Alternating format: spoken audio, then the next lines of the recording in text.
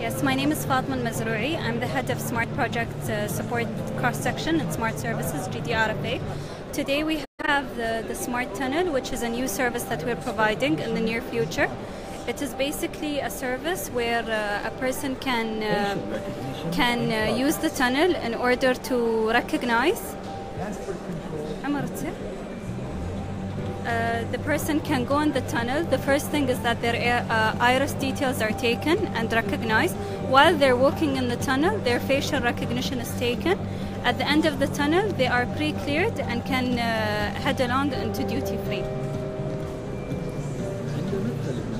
When can we expect to see this happening? We don't have a definitive date by now, but the project will be established in the near future at Dubai airports.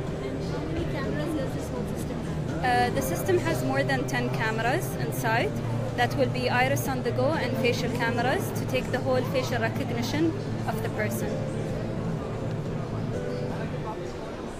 Does this also help identify criminals?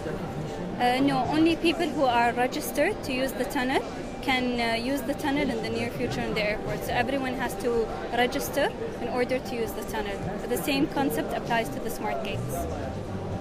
Thank you so much. You're most welcome.